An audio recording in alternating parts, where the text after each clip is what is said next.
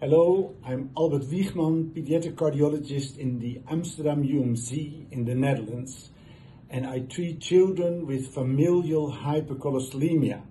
And cholesterol is fat, and hyper is high, and emia is in the blood, and familial means it runs in the family.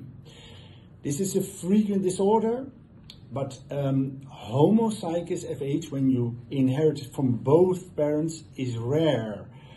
An important disorder that we should detect as early as possible. So I'm excited by the idea that there is now a Homozygous FH Awareness Day.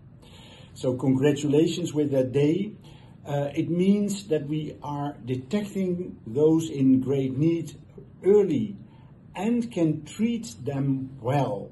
We live now in a new era. I treat children for 3 decades, and in the past it were only tablets. Later on came apheresis, a sort of dialysis, but we now have new types of medication that lowers the LDL cholesterol.